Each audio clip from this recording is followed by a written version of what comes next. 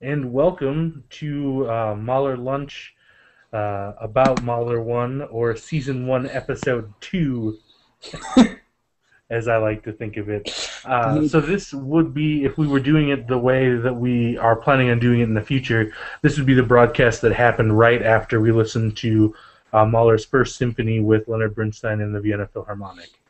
Correct. So, welcome to that fun discussion. So, for Season 1, Episode 1, we decided to talk about Leonard Bernstein. Leonard Bernstein being the conductor that we supposedly just watched a couple weeks ago. And just discuss him and why he's a big deal and why some people love him and other people hate him, and what the big deal is with Leonard Bernstein, why he's so good or so awful, depending on who you are. Right. Well, I'll go ahead and kind of give away the end. Both Logan and I think he's pretty great. So now you know that we're sort of biased. But I think we have good reasons for thinking he's pretty great. Let's see, he was born in New York, if I'm not mistaken, to a Jewish family. Yes. I think his father was like a tailor or something like that. But he grew up and they exposed him to music. He really liked music. He excelled at it. He went to Harvard, and then the Curtis Institute, I think. Correct. Worked at Tanglewood, and he was a piano player. He's a phenomenal pianist, and there's some really good videos of him conducting from the keyboard or being the keyboard soloist. He was a phenomenal pianist. He was also became really gifted at conducting, and was briefly under Bruno Walter, I believe, the assistant conductor of the New York Phil. And his big break came when Bruno Walter got sick, and Leonard Bernstein conducted a concert on very, very, very short notice. Yeah. He did a bang-up job. Everybody loved it. And so then when Bruno Walter stepped down, Bernstein was appointed the regular conductor of the New York Phil. Post he held for a long time, and then he also guest conducted all over the world, Vienna, Israel, all the great places in Europe, and made a number of recordings with a number of different orchestras. But Logan can fill in any gaps that I've left here. Right, that's pretty good. Yeah, I mean, he spent quite a while at Vienna doing his thing there, and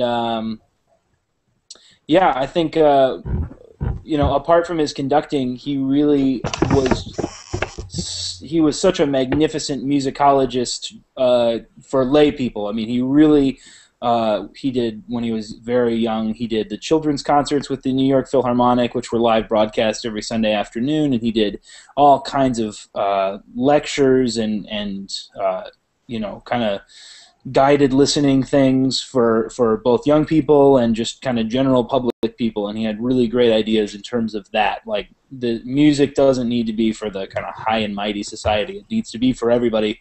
So how do we explain music to people in a way that makes them go, I get this, even though I don't know the exact terminology or I can't play the clarinet better than anybody else in the world.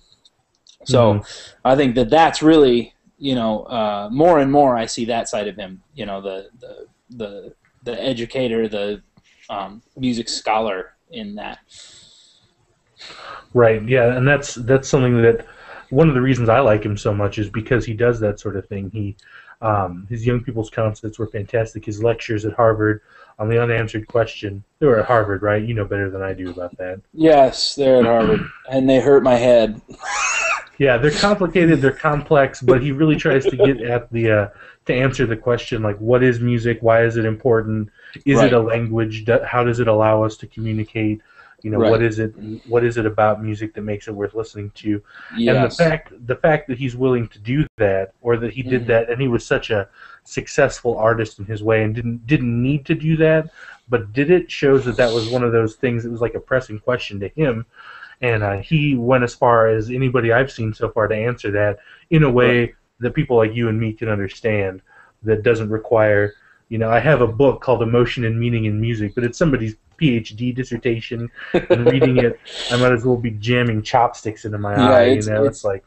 It's the least emotional thing to read a book about emotion in music, and he always, anytime you watch him talk or speak to anybody, it's amazing to me how just like this is so good and it's so important to him. You know, like you can see that and hear that in the way that he talks about music, like how Right. important it is, how much it affects him, how much he thinks it should affect every human being.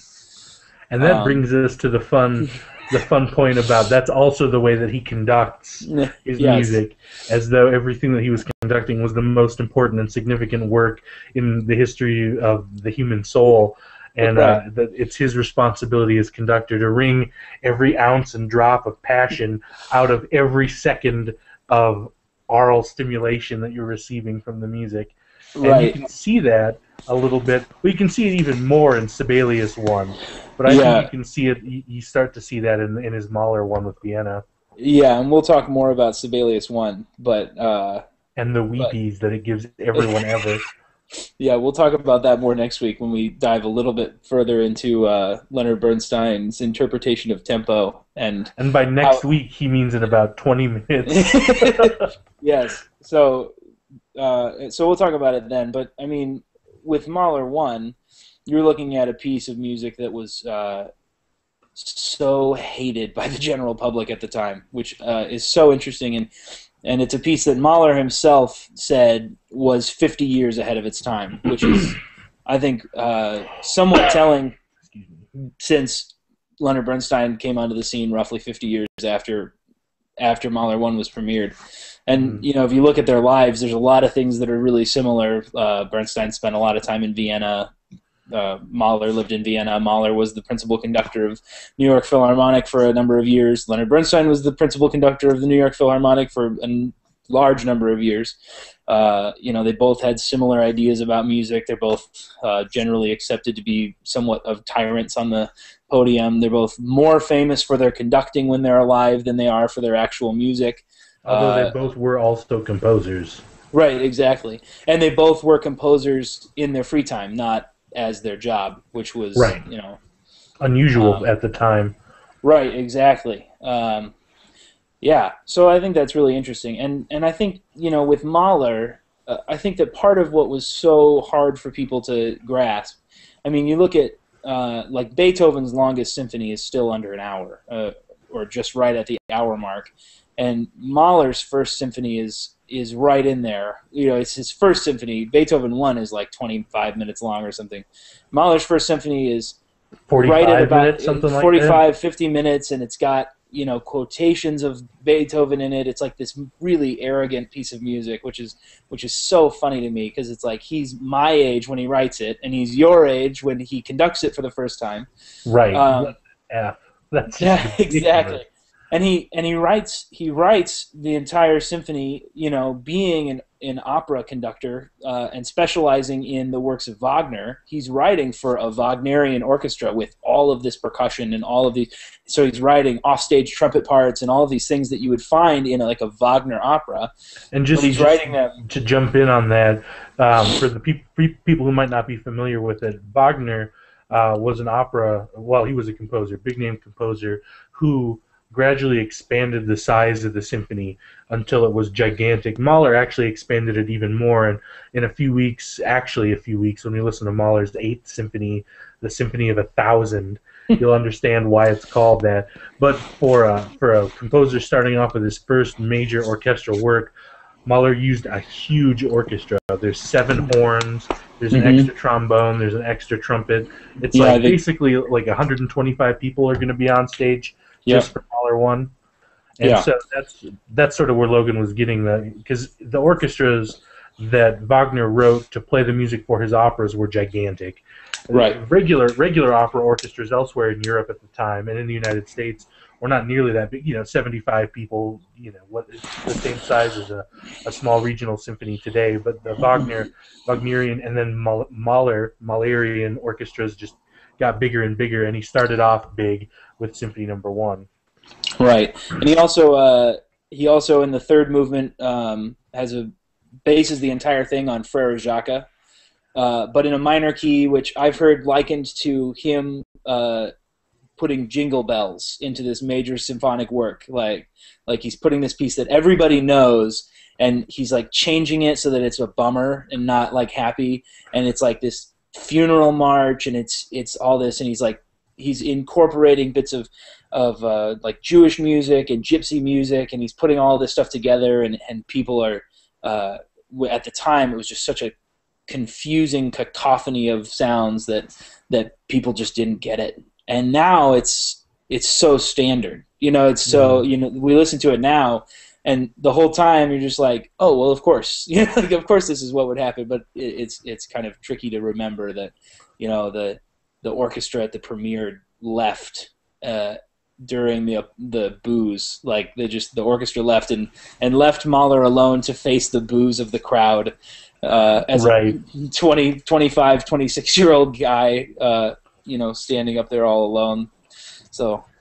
And like his Mahler's compositional idea, his conceit, eventually became, I guess I don't know if it was at this point, but it eventually became that the symphony is a microcosm for the whole world, everything that a person can feel. So there's a lot of triumph, there's a lot of failure, there's a lot of really, really, really intense and deep passion of all sorts of different ways, all sorts of different means of feeling. And Mahler 1 hints at that. Mahler 2, when we get into that here in a little bit, brings it to a much bigger place. But Mahler 1 gets at that idea. It opens with, I always think of it as the Star Trek: The Next Generation theme. I think of it as Leonard Bernstein continuing to tune the orchestra. Right. Or Mahler writing a symphony for dogs. Very, very high-pitched. Very high-pitched strings, but then it goes into this big, sort of celebratory awakening. Right. The first movement is he quotes himself, which is sort of an unusual thing for such a young composer to do. He puts his own songs in it. It'd be like if Beyonce did her own remix, of one of her tunes.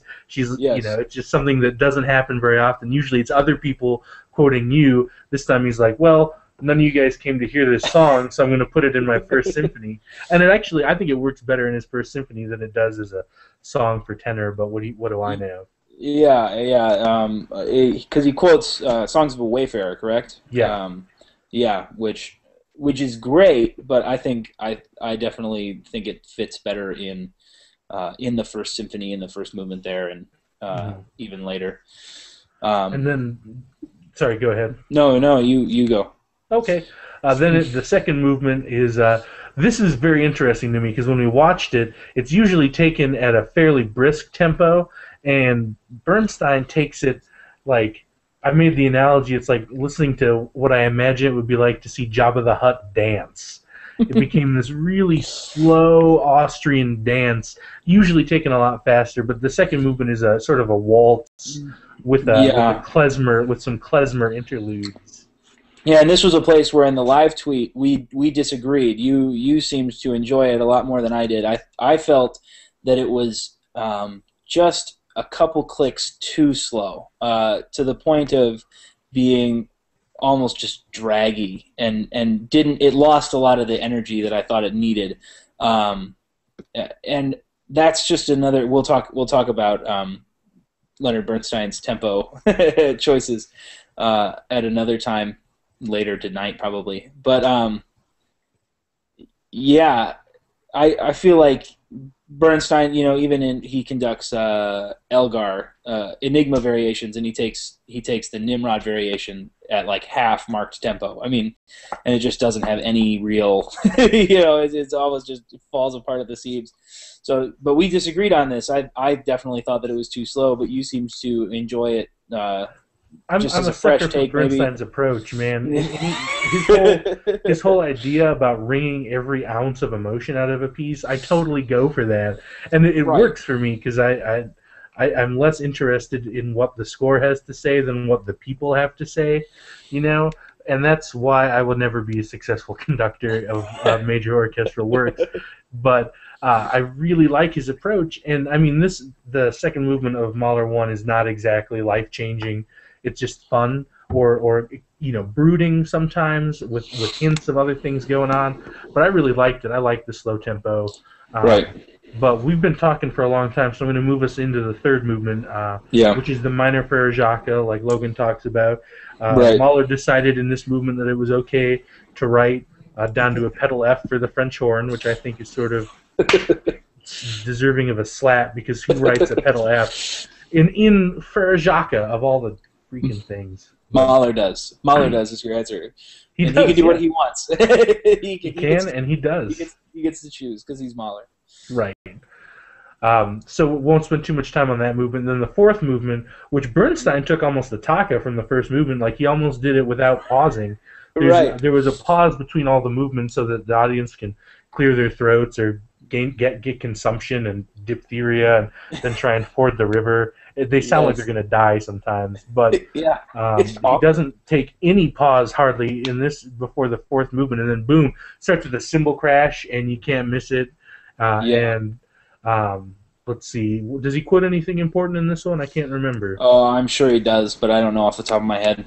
Because we get this movement has a bunch of like build-ups to a really intense point, and then quiet interlude, and then build up to a really intense point, and then quiet interlude. Yeah, I think that with this last movement of Mahler 1, I think that it's really easy to see what's going to happen in the next couple Mahler symphonies. I think that it's really, it's like he's got the ideas there, but he just hasn't tried it yet. So you look at Mahler 2, which we'll talk about in a little bit, but that same kind of thing happens. He's building up almost to a point where it's just as big as it could possibly be, and then just stops and is dead silent. And it's like almost like it was at the end of the piece, but then like 3 instruments are playing, and then it builds up again and again and again, and again picks up tempo and gets faster and faster, and then it keeps dropping off until it finally goes to the end. And then the horns didn't stand up. Oh, I know. That's the thing. The score clearly calls for all 7 horns, the extra trumpet, and the extra trombone to stand at the end of the piece to be as loud as possible. And in Vienna, they didn't stand up, and I was heartbroken. That's one of my favorite moments in all of music, is when they come in with that it's like, it sounds like he's quoting from the Hallelujah thing, and He Shall Reign Forever and Ever. That's what that melody sounds like. And they come in, and it's supposed to be this just wall of sound, and the Vienna horns are sitting there. And Logan made the remark that because Vienna horns, which are not like regular French horns, because they're so complicated, he made the joke that they actually require all of their body parts to play the instrument. And I made the joke that it was because it was during the Cold War, and if they had stood up to play, the sound would have been so loud that the Russians and the Americans would have mistaken it for the incipient beginning of a nuclear war. See, I could be incorrect, but I believe that in the score it doesn't tell them to stand. It says may or will. It asks them, will they please stand up? And Leonard Bernstein says, no, they will not stand up, because we are in Vienna. The Vienna Philharmonic stands for no man. Exactly. Yes, it would show a sign of weakness in wartime. So let's see. Let's try and quickly wrap it up for this particular episode. Where was Bernstein at in his career at this point? What was he doing? How much longer was he going to be around? What did he have yet to do?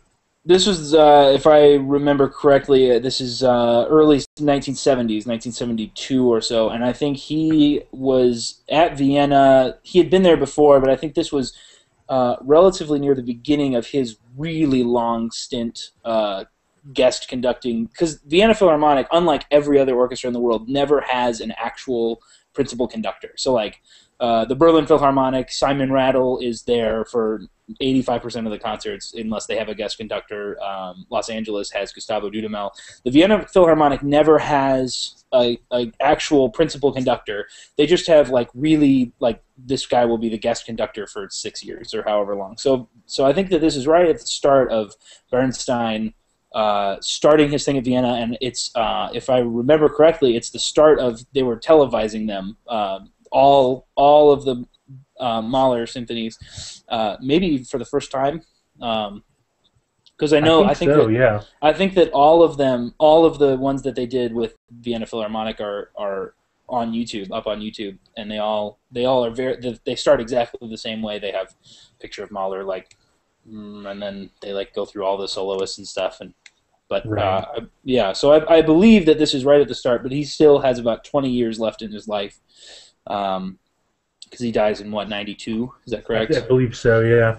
Yeah. He was a lifelong heavy smoker, and his last concert was almost derailed by a coughing fit he suffered. He had Right. emphysema since he was 23, so it's sort of Yeah. remarkable he lasted as long as he did. But Right. so this, I guess what I was getting at is that this is sort of Bernstein at the peak of his power, at Yeah. the peak of his popularity, with one of the best orchestras in the world. So Yeah. at some point, I'll put a link up right here, hopefully, if I can manage, to the video that we watched, and then another link, maybe on this side of my head this time, to our blog where we talk about it. And then I guess we'll go from there. And then maybe down here, I'll put a link to something else, just because I like to point at the different areas of the screen. All right. But I think that should do it for our discussion of Mahler 1. Right. Next up is Sibelius. Next up is Sibelius 1. So Yes. I'm going to go ahead and end this broadcast, and we'll be back in a few minutes to talk about Sibelius 1 in Season 1, Episode 3 of the MahlerLunch After Party. So we'll catch you there. See you in a bit. Bye. Thank you. Bye.